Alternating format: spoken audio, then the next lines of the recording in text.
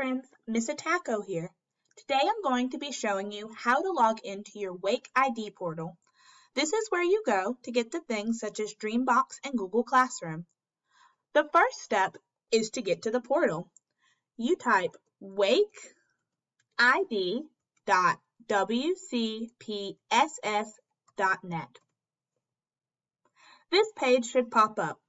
You have to select what type of user you are. You select student.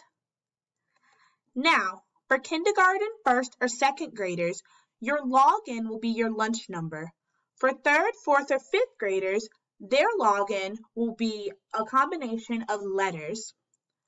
I'm going to type in my lunch number, and I'm going to do it very slowly, one at a time, to make sure I'm not making any mistakes. And I hit continue to log in. My password is also my lunch number.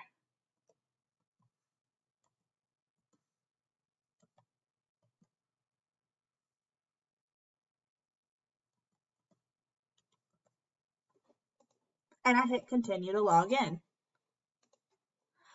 That will bring you to this page. The main things that we will use is Google Classroom and Dreambox. I hope this helps you.